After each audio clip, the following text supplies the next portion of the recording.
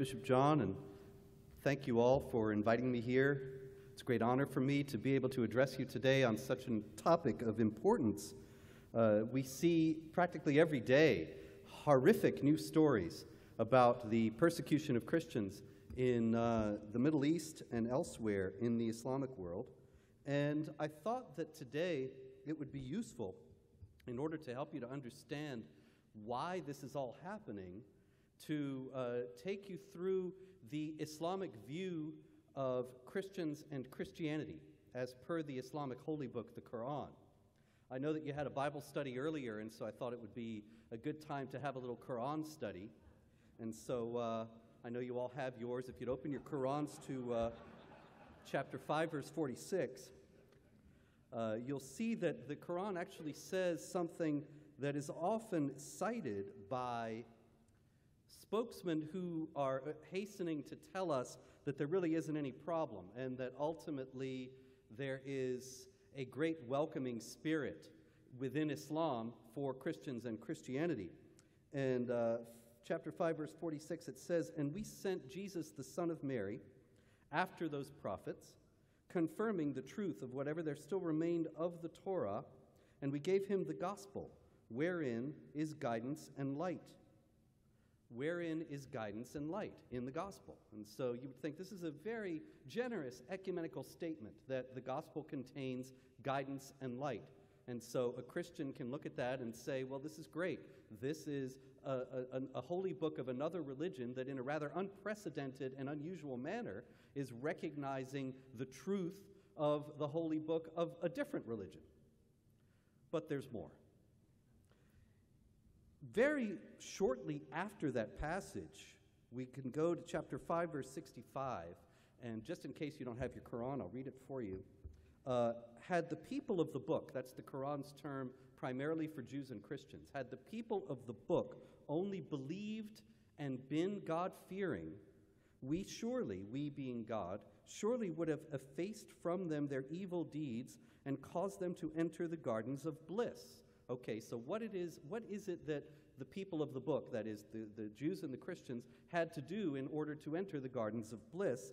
Had the people of the book, it goes on, observed the Torah and the gospel, and all that had been revealed to them from their Lord, sustenance would have been showered over them from above, and would have risen from beneath their feet. Some among them certainly keep to the right path, but many of them do things that are evil. So now we have two groups of Christians, some that are on the right path and some that do evil. And if only they had had the people of the book observed the Torah and the gospel, then everything would have been okay. So it seems as if there's some of these people of the book, some of the Christians, who don't observe what's in the gospel. And they are obviously the ones on the wrong path. But what has actually gone wrong in their way of thinking, according to the Quran? In chapter 5, verse 17 and 72, it repeats it twice. The statement that unbelievers are those who say Allah is the Messiah, the Son of Mary. That is, those who affirm the divinity of Christ, those who say that Allah, or God, is Christ, or that Christ is God, then they are unbelievers. And so, in one fell swoop, in those two passages, that passage that is actually affirmed twice, the Quran is actually saying that the faith of virtually all Christians throughout history, Protestants, Catholics, Orthodox, that Jesus Christ is the divine Son of God, God the Son, the second person of the Trinity, is a manifestation of unbelief. And of course, there's more besides. In chapter 4, verse 171, it says, "They did not kill or crucify him, but it appeared so unto them." In other words, they thought they were crucifying him, but they weren't really. Which, of course, takes away the cross, the resurrection, the salvation of Christ, the sacrificial death, the atonement. The whole heart of Christianity is gone. Many, many other passages in the Quran affirm very strongly that it is against the transcendent majesty of God to say that he would have a son, that for him to have a son would be to imply some insufficiency on his part. That is the assumption. I don't think that that's really a true statement regarding fatherhood on a human level or when we're talking about the divinity, but nonetheless, this is what is affirmed. So you have, I think I said the wrong number, I'm sorry, 4157 is about the crucifixion, if you're taking notes. But what we have in all this, and in so many other passages, such as chapter 5, verse 116, when Allah actually questions Jesus about what he taught. It says, in the hereafter, Allah will say, Jesus, son of Mary, did you say to people, take me and my mother as gods besides Allah? This is the Quran's understanding of the Trinity, not the Father and the Son and the Holy Spirit, but God, Jesus, and Mary.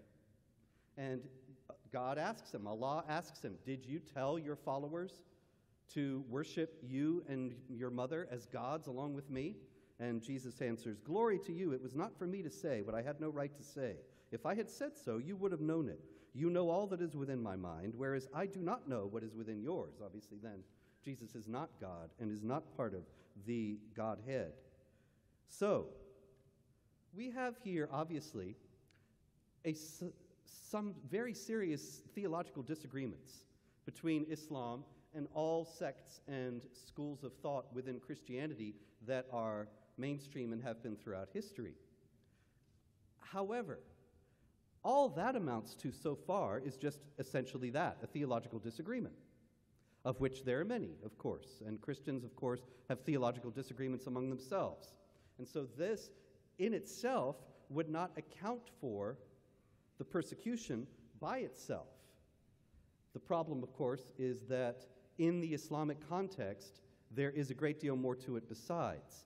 That when you have theological disagreements, then they take on a very different character when combined with the Islamic view that the Muslims are the executors of the will of Allah. And this is a very important point. In the scriptures, we hear, vengeance is mine, says the Lord, I will repay. And Christians are not to take revenge, not to avenge themselves in any way, according to the scriptures. In the Quran, you have exactly the opposite teaching. As a matter of fact, you have the explicit obligation given to Muslims to be the executors of God's wrath on earth. In chapter 9, verse 74, it says, speaking about unbelievers, they are spiteful against Muslims for no other reason than that Allah and His messengers have enriched them through His bounty. So if they repent, it will be for their own good. But if they turn away, Allah will sternly punish them in this world and in the hereafter. So in other words, the unbelievers will not only be going to hell, but will be punished in this world. And how will God punish the unbelievers in this world? By means of the Muslims. In chapter 9, verse 14, it says, make war on them. Allah will chastise them through you. Allah will chastise them through you. That God, in other words, in the Islamic scheme of things, will use the believers, the Muslim believers, to punish those who deviate from creedal orthodoxy. He will chastise them through you. So this creates, you see, an obligation for a pious and knowledgeable Muslim and understands it to be the perfect word of God that existed forever with God in paradise and then was delivered in perfect form to Muhammad and has been preserved throughout the ages down to our present day. This creates in such a person a feeling that he has a responsibility before God to fight against those who have rejected the faith, who have, as the Christians have, deviated from the truth of the gospel. They have to be punished in this world and in the next, and the Muslims have to do the punishing. You see, in the Islamic scheme of things, Jesus was a Muslim prophet who taught Islam. Then the gospel was guidance and light. But afterward, his followers came along and they twisted and hijacked the original perfect teachings of Jesus that corresponded exactly with the teachings of Muhammad who would come later. And they changed them into something in which Jesus dies on a cross and is the Son of God and part of the Trinity, thus outraging the truth of the message of Christ and placing them into the camp of the unbelievers, who have to then be punished by the hand of God working through his true believers. So when we see this persecution in the Middle East, when we see the Islamic State, or ISIS as it's popularly known, waging war against the Christians, driving them out of lands that they have lived in for centuries, the people who are doing that believe that they are carrying out a divine responsibility, something that will bring them blessings from God. You may recall that Jesus himself said in the Gospel of John, "The time will come when men will kill you and think they're offering service to God." That time is upon us now. The time will come when men will kill you and think they're offering service to God. That is happening every day in Iraq, in Syria, and elsewhere. Now, there's one obvious objection that may be in your minds at this point, and that is this, that the Christians who were, for example, driven out of Mosul, the Chaldean Catholic Archbishop of Mosul, a very large and important city in Iraq, and a city that's had a Christian presence since the beginning of Christianity. The Chaldean Catholic Archbishop of Mosul said a few months ago, he said, my entire diocese has been lost to Islam. And the same thing will happen to the Christians in Europe and the United States if they don't wake up to what's happening. Now, the objection is this. The entire diocese of which the Archbishop of Mosul was speaking was under Islamic rule for almost 1,400 years. And so why is it only now that the Christians have been so violently persecuted and driven out? Why is it that 15 years ago there was a Christian population of well over 1 million in Iraq, and now they have almost all gone? And there are only a few, maybe a couple 100,000, if that, left in the country, and more leaving all the time. Why is this happening now?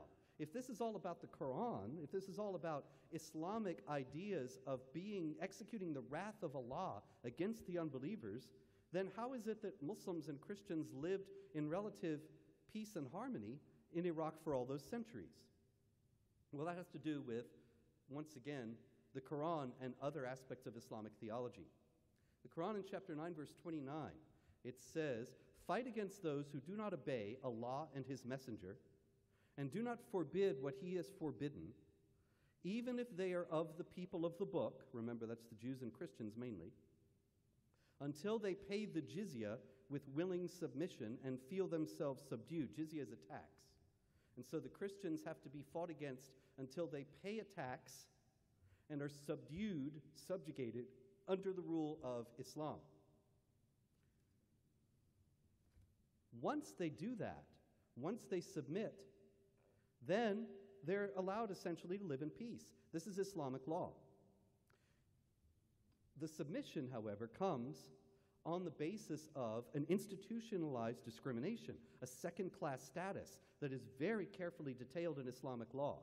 The dhimmis, the protected people they're called, or the dhimmis, zummis, they are not allowed to hold authority over Muslims, so they only have the most menial jobs in society. And you can even see to this day in Pakistan, the colloquial term, the slang name for Christians in the society is street sweepers.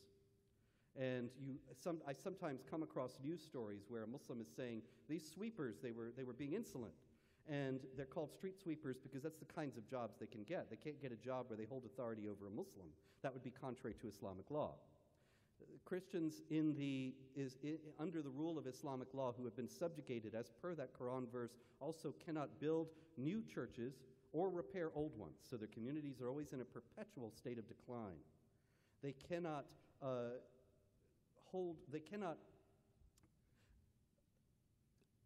not only can they not build new churches or repair old ones, but men can I'm sorry, I'm stopping here because I always misstate this, and I want to be careful to say it properly.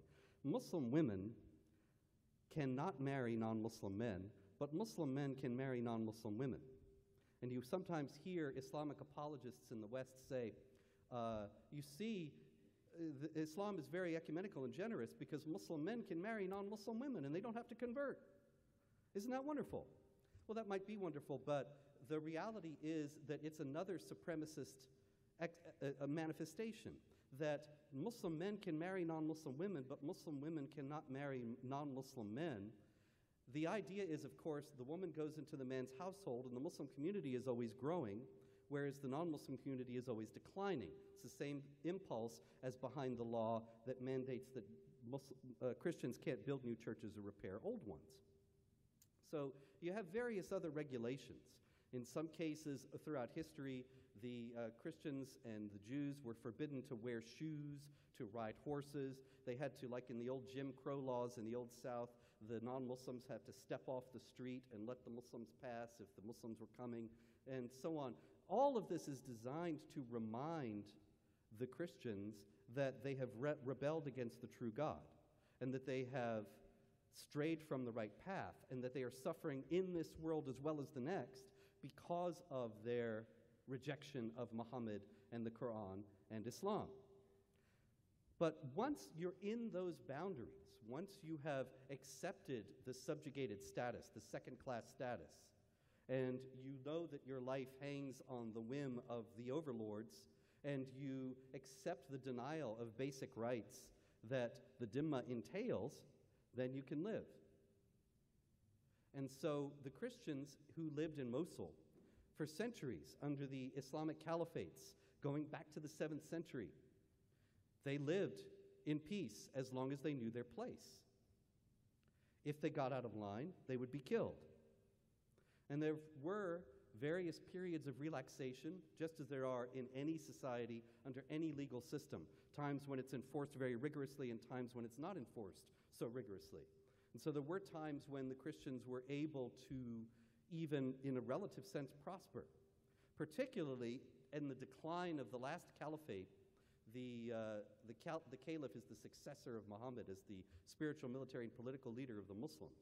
And the caliph was, the caliphates ruled over much of Islam, the Islamic world, all the way through history up until 1924, when the last caliphate was abolished by the secular Turkish government. But the last caliphate, the Ottoman Empire, you may know if you studied history, was referred to as the sick man of Europe in the late 19th century and the early 20th century because it was in such a drastically weakened state. And in that period, the Western powers, at a time when the West was much more confident about its own principles than it is today, actually pressured the Ottomans to relax some of these restrictions on the Christians and to abolish some of these laws that had mandated their second-class status. And the last of them were abolished in the year 1856. And so after 1856, in the Middle East, and particularly in Iraq, which was an Ottoman province, you had Christians living in relative peace, general peace, and general almost equality with the Muslims. It's never been legal in any Muslim country, even secular Turkey, for Christians to proselytize and try to convert Muslims, but otherwise, they really were living in a state of almost equality.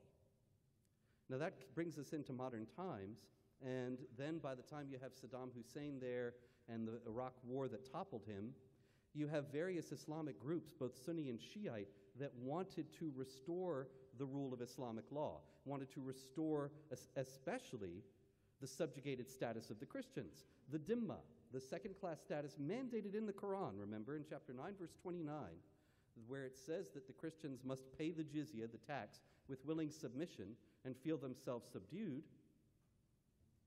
They wanted to restore that. When Barack Obama withdrew the last American troops from Iraq, they had an opportunity to do so. And the Islamic State formed out of various Sunni groups that were fighting against Bashar Assad in Syria and against the Shiite regime in Baghdad. And the Islamic State very quickly was able to gain control over a territory larger than the size of the United Kingdom, and it still controls that today. One of the first things they did when they went into Mosul was knock on the doors of the Christians' homes and demand the jizya, the Quranic tax. And they painted the Nun, the Arabic letter N for Nazarene, which is the Quran's term for Christians, on the doors of the Christians so they would know this is a house where the Christians live. We have to make sure to collect the tax from them. The Christians didn't want to pay the tax. They hadn't paid it. Remember, it was abolished in 1856. So not only had they not paid it, but their parents hadn't paid it, their grandparents hadn't paid it, their great-grandparents hadn't paid it. It was out of living memory. And here come these guys demanding that it be paid because it's in the Quran. And the Christians refused. Now, that's why their lives were forfeit. Once you refuse to obey, once you refuse to submit, then there's only one other choice, and that is you are killed. There's a tradition, a hadith, in which Muhammad, the prophet of Islam, he says, when you meet the unbelievers, invite them to convert to Islam. If they refuse that, invite them to pay the jizya, that is, to submit and accept this second-class status. If they refuse both, then fight them. If they refuse both, then fight them. The Christians in Mosul, the Christians in Iraq in general, and in Syria, they refused to pay the tax, they refused to submit. And so they were killed, or they were able to escape from the area. And Christian communities that had been there for 1,400 years are now gone. This was all based on the reassertion of Quranic principles and Islamic principles. And it all comes down to that idea that Jesus himself enunciated, that they kill you and they think they're offering service to God. Now that is just one example of the inversion, the moral inversion that this represents. Isaiah said, "Woe to those who call evil good and good evil." There is no group to which that better applies than the Islamic State today. And not only do they kill and think that they're offering service to God, but they also proudly avow that they love death. And this is one more Quran passage in chapter 62, verse 6. It says, "O you who are Jews, if you arrogantly claim that you are God's chosen, to the exclusion of others, then long for death if you are truthful." If you claim that you're God's chosen people, the Quran says to the Jews, then long for death. Now, that's a very strange thing to say. And some people might say, well, that just has to do with a willingness to be a martyr. And that might be all there is to it, except there are other indications that there's more than that involved. The Islamic jihadis of the Islamic State and other groups, Al-Qaeda and others like them, they have many, many times affirmed over the years, we will win because we love death more than you love life. We love death more than you love life. Dzhokhar Tsarnaev, the Boston Marathon bomber, when he was captured, when he was almost captured, he was in that boat. Do you remember? He fled to a pleasure boat in the suburbs and was hiding inside it. And the police were closing in. And he found a Sharpie in the boat, and he started writing on the inside of the boat. And what he wrote, one of the things that he wrote was, "We look into the barrels of your guns and we see paradise because we love death." Now, loving death is obviously the opposite of the Christian spirit and the idea of loving life, of God being the author of life, and we love life and we love creation and we love the manifestations of the human spirit that celebrate those things. Another thing that the Islamic State has done that you may have seen in the news is destroy priceless and irreplaceable Assyrian artifacts, 2,000, 3,000 years old, that they came into control of, and going into the museum in Mosul and smashing them to bits. And you may have read that this was to avoid idolatry, but nobody was really worshiping old Assyrian winged horses. And that's not really what it was all about. Chapter 3, verse 137 of the Quran says, "Go around the world and see what became of the civilizations before you."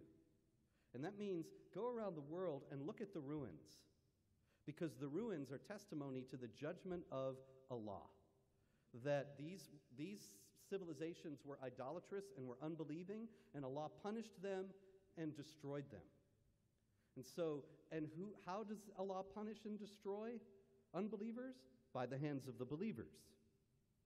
So, if Allah is punishing and destroying the unbelievers by the hands of the believers, and showing thereby His power, and the Quran commands you to go around the world and look at the ruins and see what became of the civilizations that rejected Allah, then there's another divine responsibility that the Muslims have to create ruins, to destroy, because that in itself shows the power of Allah.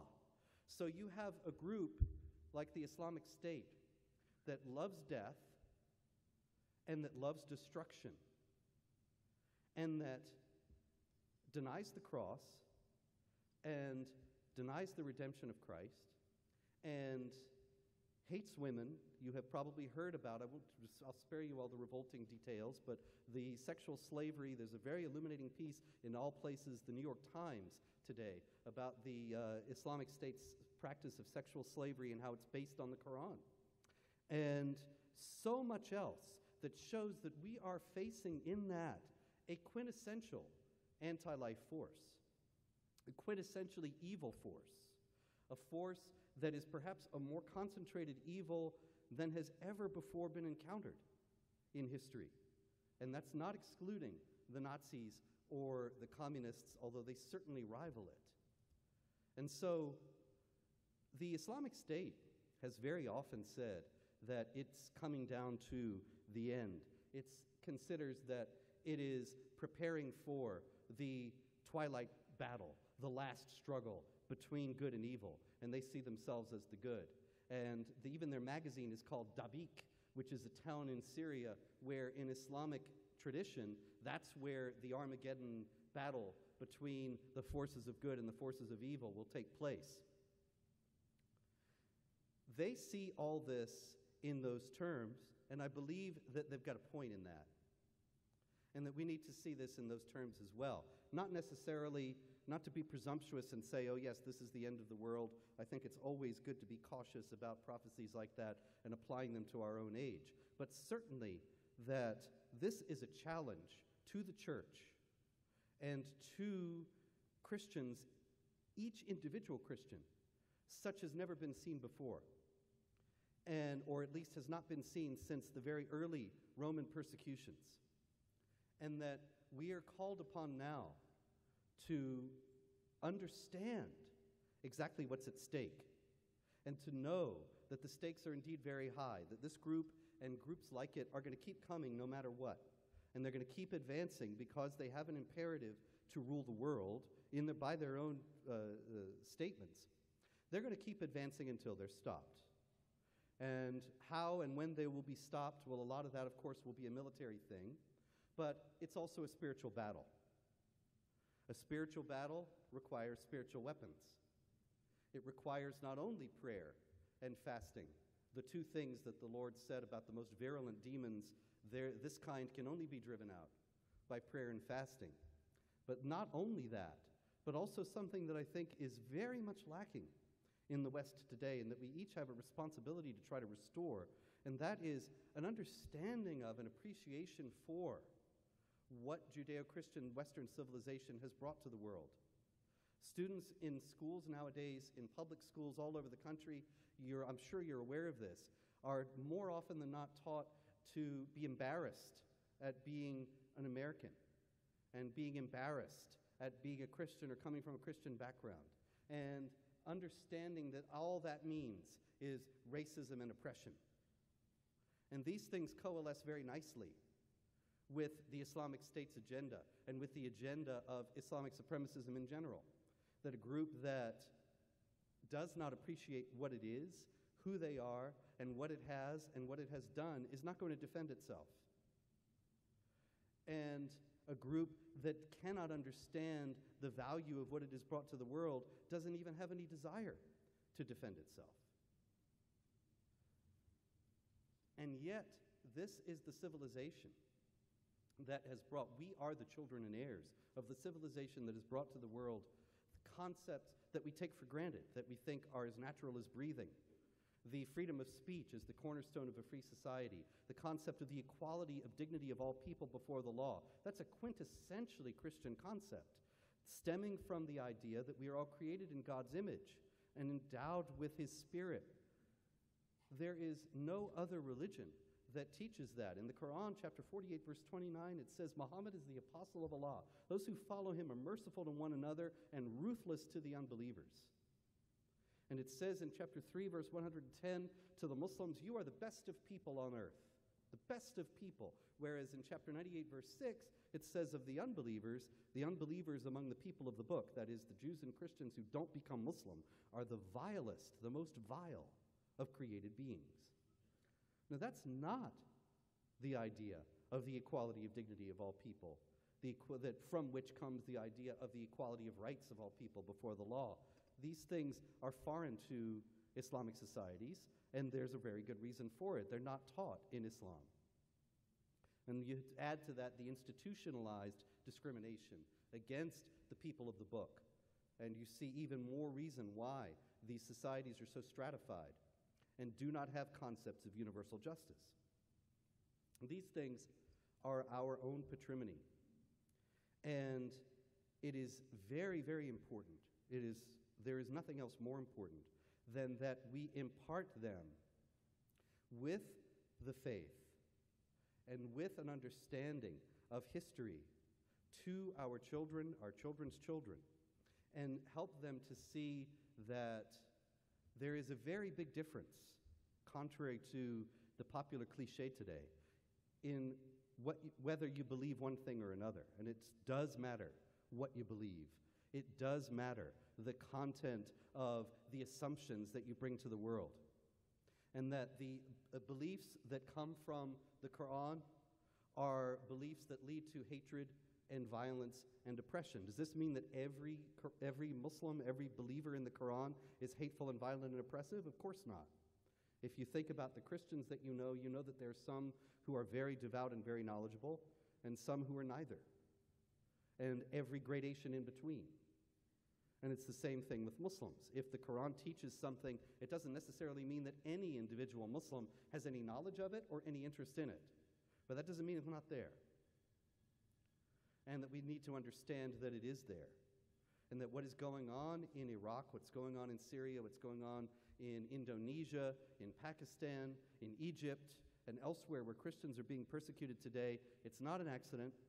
It's not a retaliation for American foreign policy. It's not a response to depredations, real or alleged, of the United States or of the State of Israel.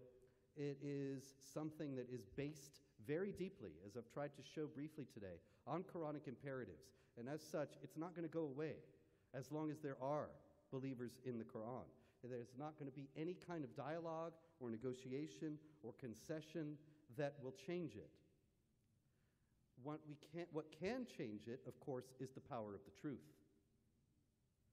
Insofar as we ourselves have the courage to stand upon that truth without the slightest compromise, and without the slightest demur, and without the slightest hesitation in the face of what are certain to be, in the coming days and months and years, increasingly virulent and even violent challenges. And so the good news is that we know how it ends up, and we know that we will win. We know that life always triumphs over death. We know that life will never be entirely extinguished, and that, even in the Soviet Union, at the times when it was most violent and oppressive, Solzhenitsyn wrote about how there were little movements here and there, what he called blades of grass through the concrete, that showed that the spirit of freedom and the spirit of life and the true spirit of service and love for God will never be extinguished from the human spirit. But getting from here to there, it's not going to be a very easy ride. And there are hard times ahead. And of course, we have abundant warnings about that and abundant advice about how to deal with it in the Christian scriptures. And so that ultimately is where we can find the answers to this tremendous challenge. And it is indeed a tremendous challenge. We have the best of all fighters on our side in the Lord, but we have to be willing to stand for him no matter what, as he stands for us. Thank you very much.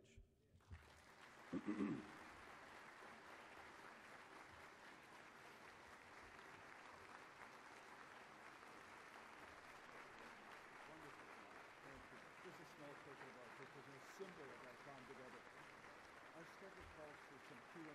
Yeah, are you up for that? Okay, good.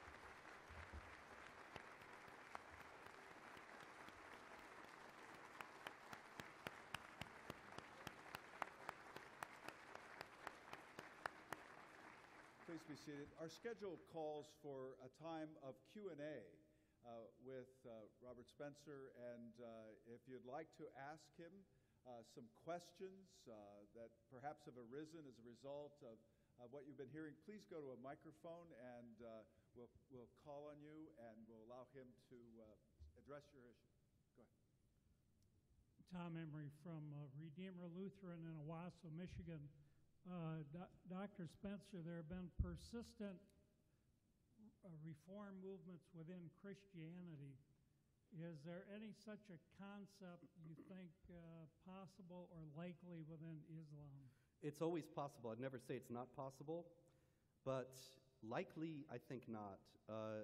In Islam, there is the idea that the Quran was delivered in perfect form, and there is a passage where Allah says to Muhammad, "This day I have perfected your religion for you."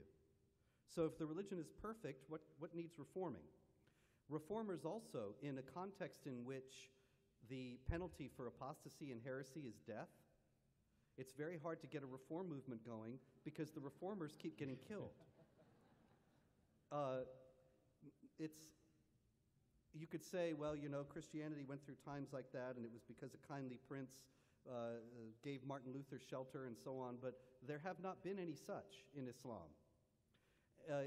Mahmud Muhammad Taha was a Sudanese reformer in 1985, and he taught that the peaceful passages of the Quran should supersede the violent ones. And he was executed for heresy by the Sudanese government in 1985.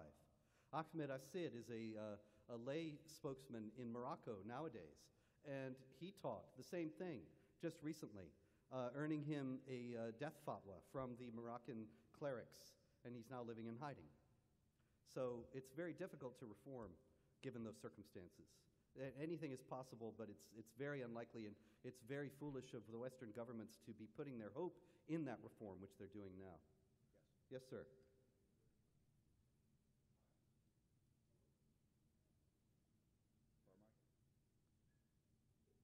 I can hear you. Just I'll repeat the question.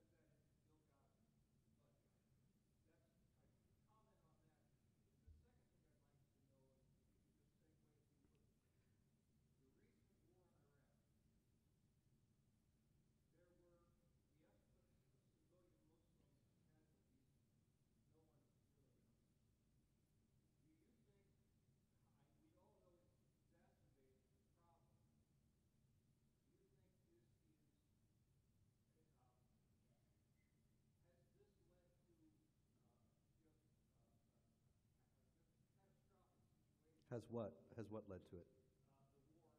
Oh, yes. Okay.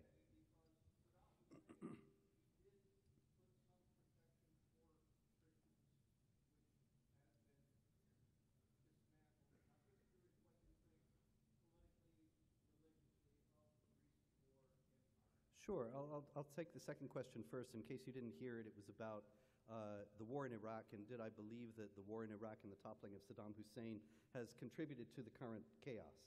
And there's no doubt about it, yes, certainly. This is obviously not the intention of the United States in toppling Saddam Hussein, but it was, I believe, ill-considered. And the problem is that there are no good guys in that battle. Saddam Hussein was a vicious and brutal dictator.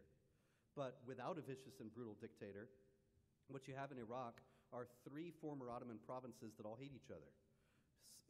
Sunni Kurds, Sunni Arabs, and Shiite Arabs. And there's no Iraqi nationality. It's a fictional country like Yugoslavia or Belgium that has no cohesion, no natural cohesion, either ethnically or politically or religiously. And so without a strong man, it's going to fly apart. And given the context, you're going to have Sunni-Shiite strife and attempts to impose Islamic law on the Christians, and that's exactly what we got. I think the Bush administration and the Obama administration, because they both have subscribed to these politically correct fantasies about Islam being a religion of peace, they did not have any idea that any of this was going to happen. Thank you very much. But they should have. The first question, Reza Aslan is a very popular Muslim writer and apologist who makes it part of his business to assure non-Muslims that Islam doesn't really teach warfare or hatred or any of these things that we see committed in its name all the time, which only begs the question of why is it that so many Muslims are misunderstanding Islam in such a severe manner and all in the same way.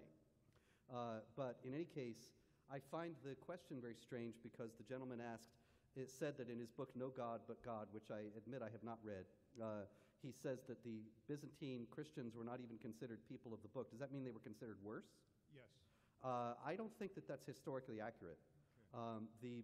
As a matter of fact, if you read, going back to Sophronius of Jerusalem, who was, of course, a Byzantine Christian in the 7th century, who, according to legend, turned over the keys of Jerusalem to the Caliph Umar, Umar lays out precisely the regulations that the people of the book have to follow for living under the Islamic society. And they are a constant of Byzantine history after that point. So I think that if that's indeed what Reza Aslan says, it's a strange thing for him to say since he's usually saying everything is rosy. Right. But it's not inconsistent with his record to be inaccurate. If you look at my website, Jihad Watch, I have just a few days ago a whole long catalog of his egregiously false statements that he makes, but he has the right opinions, and so he keeps making more. He gets Christianity wrong too, but thank Yes. you very much, Doctor. Thank you. Yes, sir. Gene Grimm from Prescott, Arizona. In light of this talk about the religion of peace, would you say something about the doctrine of abrogation between the Meccan and Medinan texts? Sure. Chapter 2, verse 106 of the Quran says, when we abrogate or cause to be forgotten a verse, then we will give you one that is good or better. We being God. So he's saying, if we cancel out a part of the scripture, we'll give you something just as good, so don't worry about it. Now that obviously is a passage that was invented by somebody who's making it up as he goes along. And he's contradicting himself, and then he has to explain how it is that the immortal God is contradicting himself. And so he's canceling stuff out. It doesn't apply. The Islamic theology generally understands this to mean that chronologically later passages that were considered to have been revealed later in Muhammad's career cancel out ones that are earlier if there's any contradiction.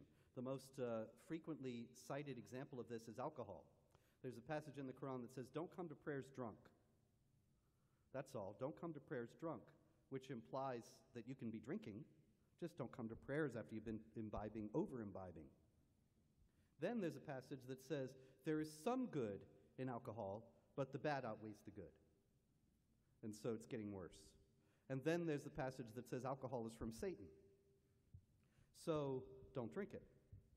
So this is considered to be a progression, easing the Muslims into the idea of the prohibition, the total prohibition of alcohol. Okay, that's fine. It's a little bit odd that it would say that there's some good in it and then that it's from Satan, but we can leave that aside. Later on, you have the problem of the violent passages and the peaceful ones. In the beginning of Muhammad's career, according to Islamic tradition, he was a preacher of various religious ideas. He did not have any political or military power, and he taught tolerance. It was actually tolerance of himself. He wanted the pagan Arab establishment of Mecca to tolerate his group.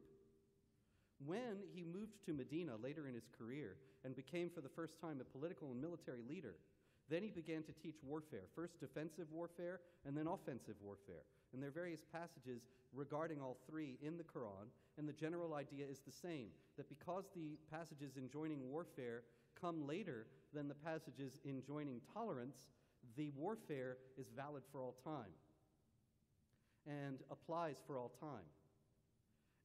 Nowadays, though, you hear Islamic spokesmen like Reza Aslan and others say that Islam is a religion of peace, and they quote all these peaceful passages from the Quran. What they don't tell you is that those very passages are considered to have been abrogated in Islamic theology by more violent passages. And they only apply when Muslims are in a situation comparable to the situation of the Muslims in Mecca. So when the Muslims are a small group that is weak and has no political or military power, then they preach tolerance. That's the situation in the United States today. But as they grow, they become more aggressive and start preaching warfare. That's what we're seeing in Europe now. And it'll come here again soon. Come here as well soon. Yes. Thank you, Mr. Spencer, for that. I'm a little bit ticked off because that was my question. But I'm glad that you went on that line of answering, because now, given the explanation you've given concerning alcohol, I'm so glad I'm not a Muslim and a Lutheran Canadian. So I'm going to have to think of another question. I actually had two, so I'm going to ask you a more simple one first. In Nazi Germany, there was a symbol that was used for those who were Jews. And that actually did not come from Nazi Germany, did it? It came actually from Islam. Is that not correct? Yes, that's correct. Okay. It came from the Caliph Mutawakkil in the 9th century, who made the Jews and Christians put symbols of devils over the doors of their houses and made them wear special clothing. And the Jews' clothing was yellow and the Christians was blue. And this was to mark them so that a Muslim coming down the street would not say Assalamu alaikum, peace be upon you, to a non-Muslim, because that's forbidden in Islamic law. In Islamic law, you say, if I see you, if we're both Muslims and I see you, I say Assalamu alaikum, peace be upon you. And you say wa alaikum, and also upon you, not with you, upon you. But if you see a non-Muslim coming, you say peace be upon those who are rightly guided.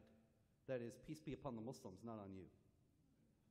And so the Caliph Mutawakkil made the Christians and Jews wear distinctive dress so that they would not get the Islamic greeting by mistake, and so that they could be marked very easily for the payment of this tax and so on. So if I can ask one short question in place of the other one that he stole from me. Could you explain if your understanding at all about the discovery of the first Quran in Yemen and the implications it has for the Quran? Yeah, I guess you've heard Thank about the original Quran, or the very early copy of the Quran that was recently discovered in Birmingham, England, actually. And it was carbon dated, a couple of pages of chapters 18 through 20 of the Quran, and found to be dated between 540, I think, 550 to 575 to 650. And so everybody was amazed, because this would obviously make it one of the earliest Qurans, and people were going on in the BBC about how the person who wrote this might have been taking dictation from Muhammad himself and so on. Muhammad is supposed to have died in 632, and the Quran collected in 653. So if this is dated from 570 to 650, it's very early. But one thing that the people who made a big deal about this didn't notice or didn't pay any attention to was that 570 date.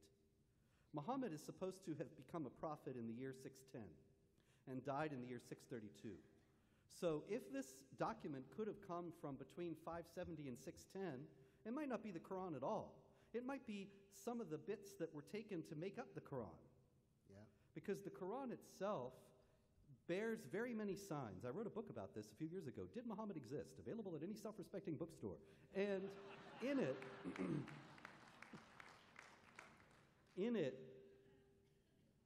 The Quran, there are very, very many strange things about the Quran, but in it, it shows very many signs of heavy editing. And as a matter of fact, there was another recent manuscript discovery in Tübingen in Germany that was dated from in the 670s, and they published page after page of it online, and I was just amazed looking at it, because you see all these places where stuff is erased and other things written over it. And I thought, this exactly confirms what I and some others have been contending, that the Quran is a composite book made up of other older material that was cobbled together to create the holy book of this new religion. See, if you look historically, Muhammad is supposed to have died in 632, and by the 690s, the Muslims ruled from Spain to India. And yet, if you look in the contemporary records of that period, there is nary a mention. All the while the Arabs are conquering everywhere, nobody mentions these people came in with a new prophet and a new holy book and a new religion. Nobody mentions that. Can you imagine? These conquests were supposed to be energized, were supposed to be inspired by Muhammad and the Quran, and in 60 years of those conquests, nobody mentions Muhammad or the Quran or Islam. And the people who are conquering aren't even called Muslims by the people who they conquer and who leave records as to what happened. Sophronius of Jerusalem, who I mentioned before, being one of them.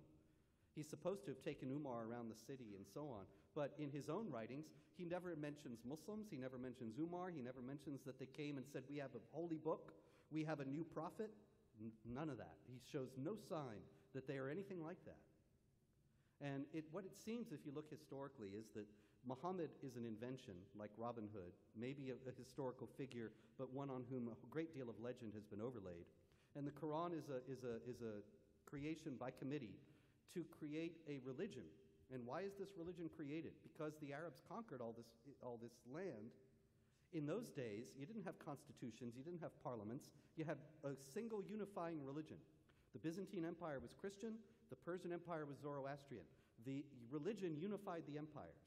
The Arabs amassed this huge empire. They needed a religion to hold it together, and they made that religion martial and expansionist, imperialist and belligerent, to make sure that those virtues, so to speak, would be inculcated into their people, so as to make sure the empire would continue to be strong and expand. And so anyway, this discovery of this supposed ancient Quran actually only undermines even further the standard Islamic story of the origins of Islam. Yes, sir. Yes. Oh, sorry. Yeah. Doug Dillner, Annapolis Area Lutheran Church, Annapolis, Maryland. First of all, I grieve that people who speak the truth like yourself have to have such heavy guards surrounding them all the time. It's sad. Anyway, my question is a point of clarification. You were talking about the Christians of Mosul living for 1,400 years in relative peace, and then that changed. Was that because simply they were not required to pay the jizya? Jizya, what I meant was this. When they lived under the caliphates, the Umayyad, the Abbasid, and the Ottoman caliphates, they did pay the jizya. And they were subdued. They did submit to Islamic rule. That's when they lived in relative peace. Now, it was always a very, very tenuous peace, and their lives could be forfeit at any moment for a perceived infraction. But it wasn't the wholesale destruction that you see today. What happened is, then the abolition of the jizya, the abolition of the dhimma in 1856, is followed by a period in which the Christians live almost as equals with the Muslims in that area. But when the Islamic State comes in and wants to reassert Islamic law, they demand the jizya from the Christians. The Christians don't want to pay, and so then they're considered kufar harbi, infidels at war with Islam. And thus they have to be killed. And that's what's happening now. That's why these ancient communities are being destroyed now. I'm sorry about those who... I apologize. I shouldn't have been so long-winded. But anyway, thank you very much. This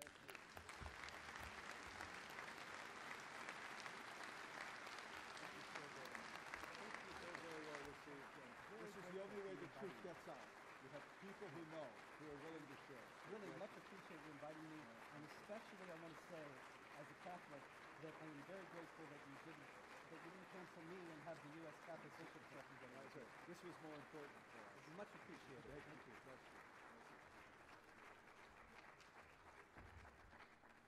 you. We've come to a time of a break, but I'm going to give you a choice. If you'd like to hear the report of the ballot first and the election, very good. Then we'll proceed as you have decided. Pastor Carl Johnson of our Elections Committee, could you bless us with your presence? Your humor is optional, but the ballot report is necessary.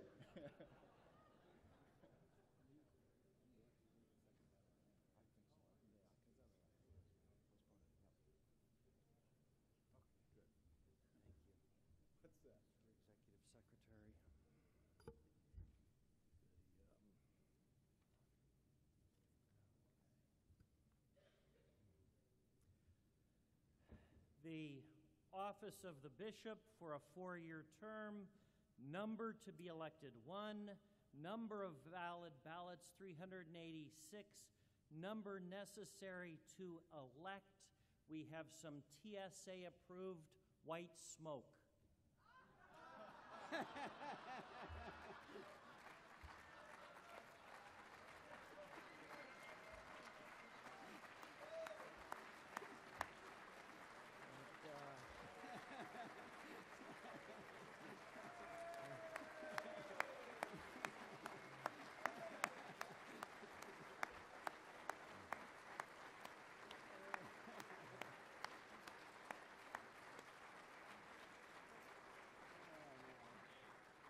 Baby powder's the best I could do. Bishop John Brodowski, 321 votes. Pastor James Lehman, 65 votes. I declare Bishop John Brodowski elected to the office of Bishop of the North American Lutheran Church for a 4-year term.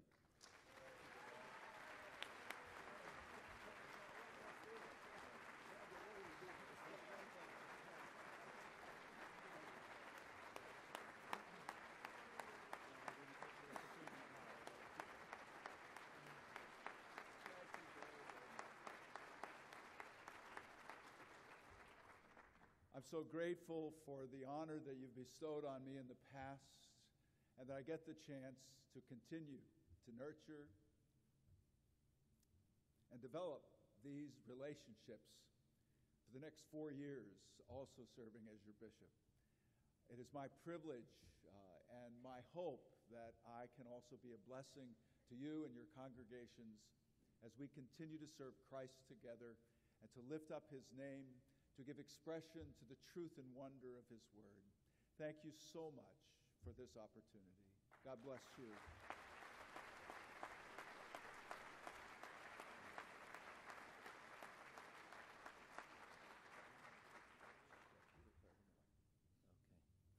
Executive Council Clergy, 4-year term, number to be elected 1, number of total ballots 383, number of invalid ballots 11, number of valid ballots 372, number necessary to elect 187, votes received. Pastor Carl Rasmussen, 131, Pastor Eric Waters, 129, Pastor Paul Reif, 68, Pastor Tom Hux, 44.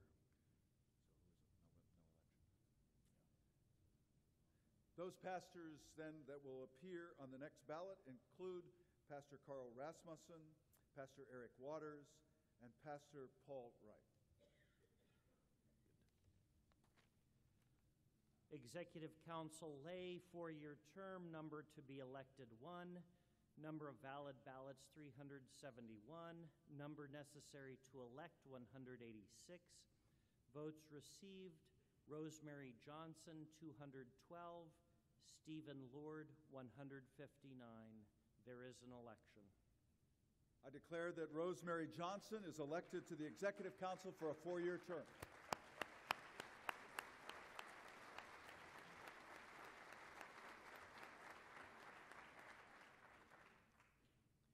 Executive Council Lay, 2-year term, number to be elected 1, number of valid ballots 369, number necessary to elect 185, votes received. Brian Sutton, 224, John Elling, 145, there is an election.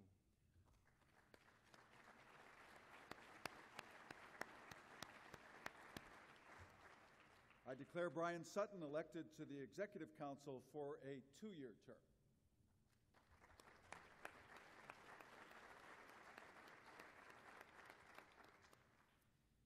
At this time, we continue with the second ballot. If the tellers would come forward. And Chaplain.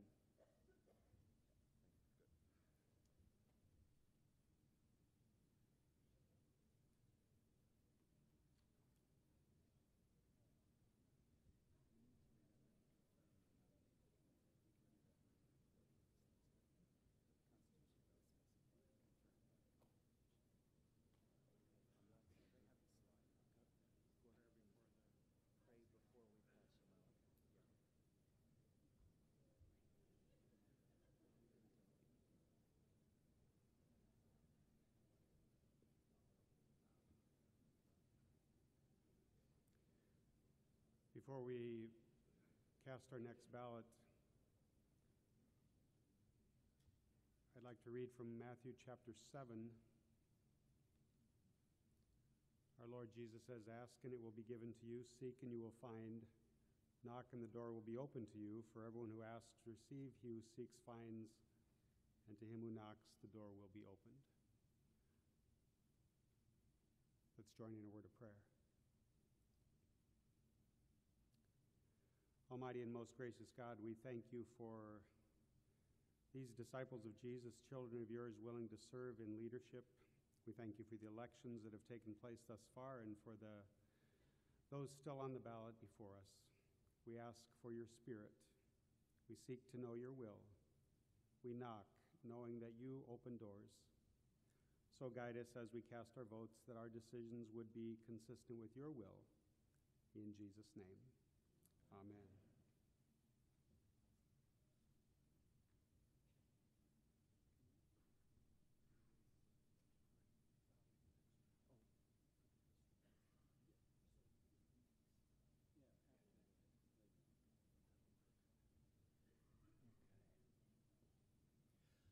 There is one ballot, and because there's one ballot, remember, please mark one name and one name only. That's a very important. We had to throw away 11 ballots where people marked or voted for 2 people.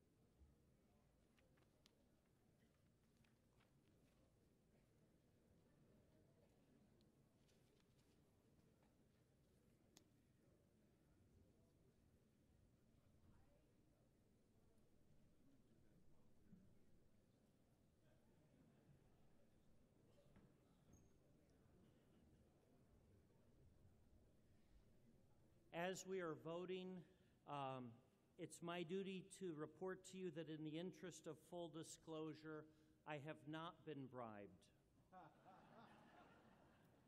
However, the offer is still open. It's only a $10 million cashier's check payable to the North American Lutheran Seminary Endowment Fund. And if you'd all like to take up a collection, that would work too.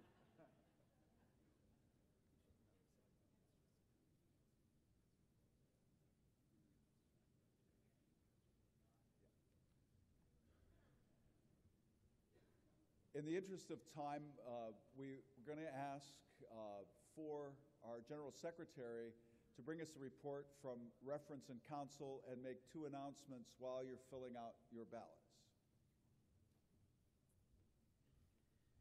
The Committee on Reference and Council received 2 resolutions by the 1 p.m. deadline. One having to do with the election process for the Bishop of the North American Lutheran Church, and another one having to do with Planned Parenthood. The recommendation of the Committee on Reference and Counsel is that, time permitting, we try to address both resolutions later on this afternoon before dinner. Of course, there may not be enough time, but if at all possible, we would like to begin with the resolution on the election procedure for the office of bishop. And then the two announcements. If you're interested in joining in a week of confirmation camp in June of 2016, you'll bring your confirmation students to join with other NALC pastors and students in the beautiful North Carolina mountains. So, and I highly recommend that. Our congregation is a part of a confirmation camp that was just completed, and Pastor Luke said it was just fabulous, and Paula Murray also. So anyway, would Pastors Justin Kohlmeyer and Bill White please stand? So here's Justin, and they're right next to each other. So see them if you're interested in joining together for a confirmation camp in June of 2016. Tonight, after dinner, you'll see that there's what looks like a long list of recognition of anniversaries, but that is not going to take a whole lot of time. Steve Bell is going to do what he does so well, not only sing his music, but really preach the gospel to us and inspire us. And there's plenty of time set aside for that. So if you were thinking of oh no, I'm going to stay away from this, it's going to be a long, boring night, we strongly encourage you to stay for dinner and stay for the full agenda of events outlined after that. Thank you. Last call for ballots. Are all ballots collected?